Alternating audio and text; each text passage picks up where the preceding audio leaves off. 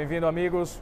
Bruno Benigno, direto de Milão, 38º Congresso da Sociedade Europeia de Urologia. Eu estou aqui para trazer para vocês uma novidade que está ganhando cada vez mais espaço no mercado do tratamento da hiperplasia benigna da próstata, que é o Aquabeam, que é um tipo de tratamento em que não há sutura, e sim a utilização de água em uma alta pressão. Para me ajudar, eu tenho aqui Daniel.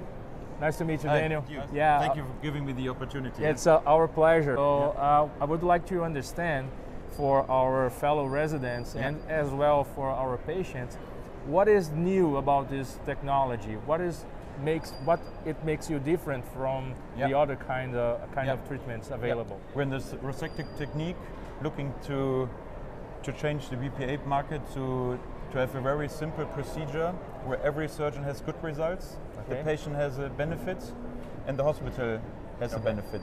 And before we go into the technical details, let's talk about the benefits just very generally. Of course, most important is the patient. The patient does well very quickly, and from the clinical data point of view, which is free accessible, 90% of our patients keep the ejaculatory function. This is impressive. I just saw data from a randomized trial showing that about 98% of patients in 5 years are free of retreatment, and about 14% of patients, only 14% of patients lost their ejaculation function. So it's a very impressive result, and 5 years of follow-up. That really kept my attention. That's why I'm here. So could you explain to us how the system works? Before we start, let's start with the benefits really quick. Look, I think patient benefit is clear, but if we then take the patient, the benefit for the physician, you imagine you're the chief physician and you have maybe 8 physicians. Someone does a therapy good, some has challenges or is a good enucleation guy, but what we try to do, whoever does the procedure has the same outcomes. It's standardized the procedure. It's standardized the procedure. You can standardize the procedure. And for the hospital management perspective, you are very efficient in OR time management, because if the prostate is 60 cc or 160 cc, the OR time always is around 40 minutes. So it's independent from the prostate size. This said very generally, let's have a look at the procedure. In a very general view, we don't want to mess around with details too much. But the basic idea of our product is that you have a simultaneous dual imaging. So during the entire procedure, you have our truss probe, which gives you the ultrasound image on the planning unit, and at the same time, within the handpiece, you have a scope. So you also have the cystoscopic image. Cystoscopic in combination with truss, which allows you to make a very patient individual treatment planning. You said the treatment dures about 40 minutes. It doesn't matter the size of the prostate. More or less. More or less 40 minutes. If you take all of our clinical data and you make the mean time, it's 37 minutes. And then basically said, our audience knows what a truss is. It knows the resectoscope. This is what we have, our aquablation handpiece in the truss. And the idea is, once both instruments are inserted into a patient, you don't need to move anything anymore. It's just about planning with this planning unit. It is a kind of magnetic, it's magnetic attachment, is that right? It's basically locked. This is a freehand move to insert it into a patient, and once it's in position, the physician more likely takes the arms and connects it to the this is very nice. You can handle it. Very nice. It's very smooth movement. Interesting. Very interesting. But important for you, once this is in position, you are finished.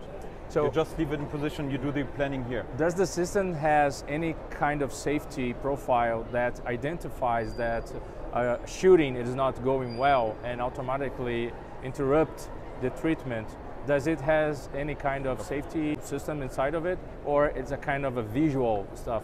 Like I'm a treating physician, I have to look all the time if the machine is doing the right job. Is that right? Or no, the machine can self-correct or auto-stop the procedure. I'm happy to guide you through the planning steps, and you will see the maximum penetration depth is 24.3 millimeters. It's impossible to shoot the capsule or do any damage to the prostate. But if you want to come a little bit closer, I can run you through the planning process. So in this case, it's our simulation software to get a basic idea of what the treatment looks like. And in this case, what we are doing now, it's a 100 cc prostate, 100 gram. In this case, you have the sagittal ultrasound image, and then this Procedure, you can now see how the physician inserted the handpiece into the patient. You bring it into the bladder and then you need to align truss and the handpiece in order to have a nice image. This is now the process. It's very detailed, but what you want to have in the end before you proceed with the treatment planning, you want to have an image which looks like this. You can see all the anatomy. We have a medium lobe, we can see the sphincter, we can see the bladder. Perfect. This is the perfect image you want to have before you start with the treatment. And then we can already proceed with the planning steps. So if we proceed, it starts with the angle planning. You can do 3 types of angle planning. The first one will be done mid-prostate at the largest diameter. You can plan an individual angle planning for the bladder neck, and very important, you can also plan a medium lobe. So you can treat, we say in our marketing material, you treat all sizes and all shapes. Medium lobe, without a medium lobe, big lateral lobes, whatever it is, you can treat with aquablation. And if we take a look at the angle planning, on the ultrasound image you have those 2 white lines. This is the hyperechoic image from our handpiece. So you must consider the upper line is the aspiration tubing and the lower one is the actual water jet who does resection. Okay. And from a surgeon's point of view, all you need to do, you place our both yellow lines, you just align with the hyperechoic image and they say, oh, this is my medium lobe. Maybe we can here go to the number 2, reduce the power a bit. You can adjust the angles, judging on what the medium lobe looks like. Once this is done, you do the same with the prostate. But you can see maybe when we talk in the meantime about the layout, you can see all those planning steps. Okay. The system leads you through the process, and from a safety point of view, which you addressed, you're not able to skip any of those. Okay. You always have to make those series of planning steps in order to proceed with the procedure. Now in this, we can pause here, so the surgeon moved the truss to mid-prostate. Now you do the same. You align the treatment contour, then you can see penetration depth, how deep you want to go, and then you can see number 3 is outside the capsule. And as you can see now, the entire anatomy, which is different for every patient, you then just can do the planning steps. Now we come to the final treatment contour planning. Now we decide which tissue you want to be removed. The robot assists you in a regard that you only need to give 4 landmarks. The first one is treatment start. The second anatomy marker is bladder neck. Then you define the mid-prostate and our scope tip.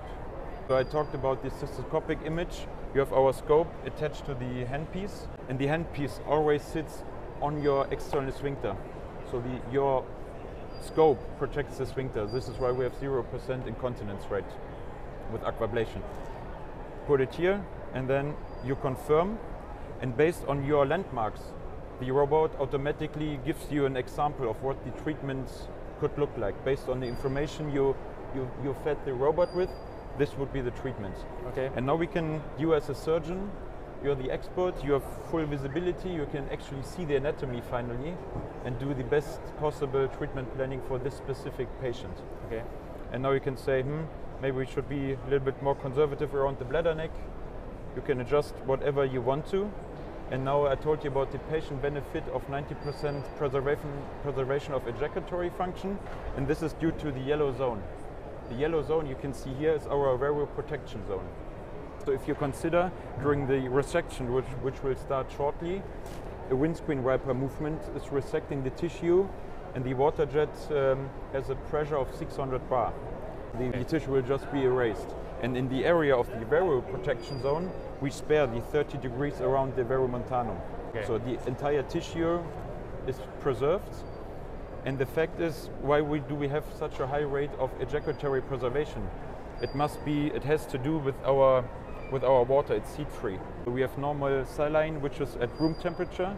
So we spare the sphincter, which you could also do with other techniques, but we don't put any heat in the nerves and the tissue around the verumontanum. Oh, let's see the treatment. We proceed. We need to confirm our planning process, and then all you do as a physician, you step on the foot pedal and watch what the water jet does. And you now can see within 3 minutes, 100% prostate is resected.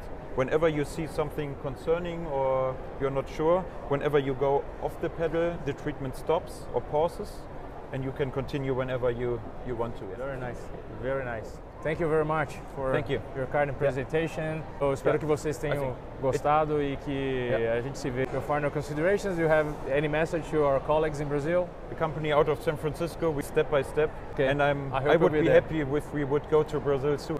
Thank you very much. Thank you. Bye. See you guys.